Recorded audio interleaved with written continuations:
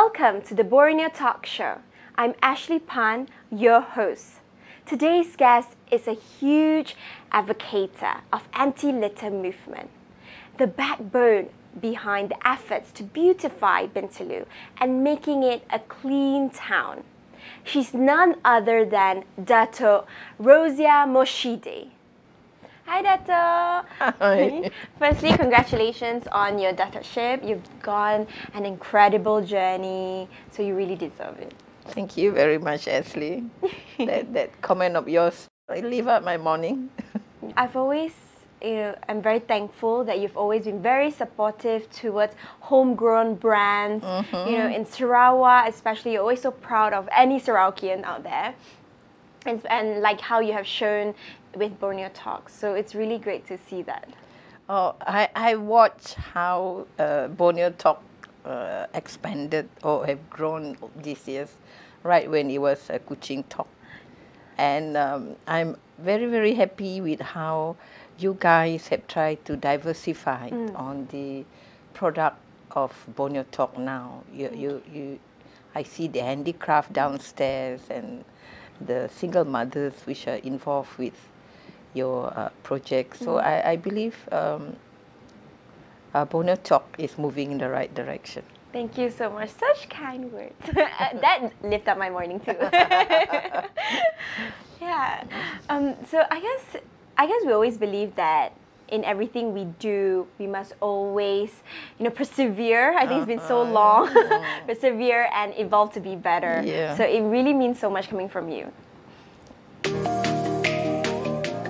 After 5 years in BDA, how's retirement so far? I thought I can never retire. Like a friend said, they can't even imagine myself retiring. I can't imagine too. But I think I took a month off before, after I retire, to think whether I should take on a new assignment or not. And I think I love being retired. Really? Wow. I woke up in the morning, see my grandson with all the toys around him in front of the TV, and I sit there sipping my coffee with my daughter saying that, "Oh, mommy, it's so good to see you not rushing for any appointment, not rushing for any meeting," Then that struck me. I think I miss all the years of my grandchildren growing up. Ever since you led Bintulu Development Authority, BDA, you've always put anti-litter and recycling as your agenda. What inspired you to, come up with and start these campaigns? Well, when I go to places, I like to see clean city, beautifully landscaped, orderliness and all that. So when I was put to be in charge of Bintulu Development Authority, I believe that we can make changes. We can make changes and leave it as a legacy when you leave the job. So I've been to Bintulu's event, the Borneo International Kite Festival, organized by BDA, right? And honestly, I love that event. I feel that is one of the best tourism events in Sarawak. And I was really impressed with the community there. In a festival, I always see rubbish all lying on the floor. But that event, I actually see people obediently would walk to the end to look for a rubbish bin to throw their rubbish. So it's actually the mindset that you guys have placed upon them, the civic virtue of it. BIKF, call it, is the premier event for Bintulu. Missing that is a lot for the people in Bintulu. That is one event that is happening from 9 in the morning to 11 at night. 4, 5 to 7 days, non-stop. And you don't see rubbish. You don't see rubbish. In other events, which is common that you see 2 or 3 hours after opening ceremony, I get so sick to my stomach seeing this rubbish. But BIKF, we want it to be an exemplary event where the long nights, the long days, we do not see rubbish. And of course, they know my enforcement staff are mingling with the crowd. Okay? Mingling with the crowd in the plain clothes. One single rubbish they throw, they can be nabbed at. So that's very important. One of the things that I was very inspired by her was your ability to, when you mentioned about your Facebook, your social platform, the minute you put it up there, the details, people will come and go, I've seen it happen when you post up to ask people to go an event with you. And people will just come and pick up rubbish with you, pick up all the trash around Bintulu. And wow, so that is something I feel that we can emulate. Yeah, Datu? I believe social media is the way forward for any of us who are working in a local authority, because the very essence of a local authority is to serve members of the public. And you can't cover every nook, some corner of a town or a city. You need information, you need feedback from the public. So that's where social media is. And also to the staff, when they know that the boss is monitoring them, their services and public complaints through social media, through Facebook, they are more vigilant. They are more vigilant. And many a times, I receive the information way ahead of them. So that makes them wanting to do their job. And push even harder. I want to be the first before. Okay, so I believe in a local authority, the way forward is through social media. There's one thing that I was really impressed that you have done is you actually did some plogging. I think maybe our viewers don't know what plogging is. Maybe you can tell them a bit about it. Plogging is an activity whereby the hiking or the jogging enthusiasts, in their jogging and hiking activity, along the track, along the way, they see rubbish, they pick it up. This is what plogging is. Speaking of that, let's see how we do plogging. Okay.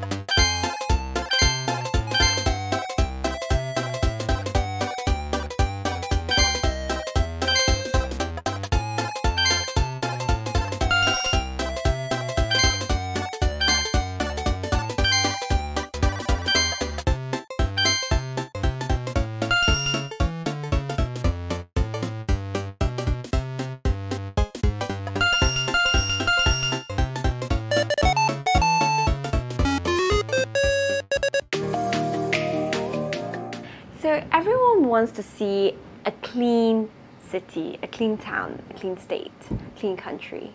Is there anyone that actually came up to you to share their views on that? The 5 years that we are pushing for it, a few individuals become very obvious to me, advocating it together with us, wanting to see a clean and orderly town. If I can mention here, people like G.K. John, who is doing it together with Trash Heroes. They in all the activities, they have rubbish collection. And people like Ling Leong Ming, a gentleman, a retiree, who spend a lot of his time jogging every morning with his friend in Tanjong Batu with Wong Tek. The two of them will collect rubbish every morning.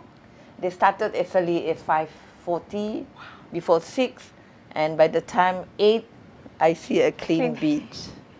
And then of course, like I said, the Petty Traders Association, the schools, UPM children, they always have activities that join up with BDA in our beach cleaning. And I can tell you, our Tanjung Batu is now the most visited spot for visitors to Bintulu. Even developers association like Shida, whenever I blast something on Facebook on cleaning campaign, you can be assured they will turn up in big groups. Because a clean town means a good business. Yes, I agree. I like that. A clean town will bring visitors. It means business. More investment. So I don't understand why this is not advocating vigorously, religiously, passionately by all local councils. That should be the main agenda. Forget about having mega projects if we can't keep a town clean. And picking up rubbish on the street should be a pride for us all. People might see before they relate rubbish with something not, dirty. But we should be able to turn our mindset to accept that people who cares, people who love the city, people who wants to see the city thriving must also pick up rubbish. Something quite honorable to do. You know, nowadays we can actually use our old plastic bags and repurpose it into a new recycled bag. I was thinking we can try and do a bit of crocheting today. So first, we're supposed to find any plastic bag that you don't want to use anymore. You have to cut off the handles and cut this bit of tail off, the seal. Once you've done that, you have to cut it into strips like this. So I've actually pre-cut everything so you can have a look at this. We'll take 2 strips together, put one into the other loop or the other string. So look at this, and we're trying to tie a knot. And hold this up and slowly pull it, and always pull it closer and closer. You need to make sure this whole thing is straight. Only then you start tightening it. So first we need to do a loop. So this is like your string, right? So we make it a hold it with this index finger. Hold it like a loop like that.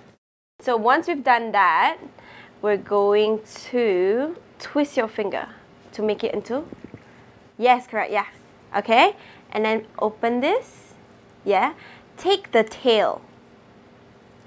Which one's the tail? Okay, nice, we both done it. Look at this. Now put your crochet hook into the hole that you've done here. So we're gonna loop it over and pull it. Ta-da! We did one first crochet. Okay, we did. So we're gonna just continue that step to make a long strip.